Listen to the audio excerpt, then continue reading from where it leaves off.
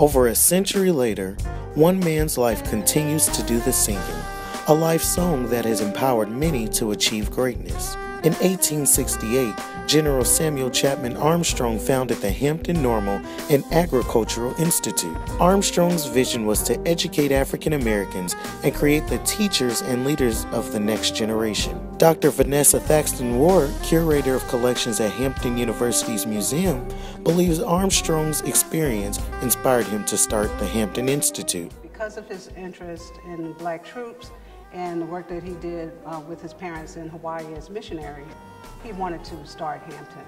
And so I think his military service was so important to him and what he learned when working with the troops. Armstrong was a pioneer, a leader able to draw others who would go on to become future illustrious alumni. What was once an institute focused on agriculture is now a thriving university leading in science, education, and research, built from one man's dream. Hampton University salutes General Armstrong on this Founders Day. His commitment to providing students with an education for life has created a legacy that will live through centuries ringing.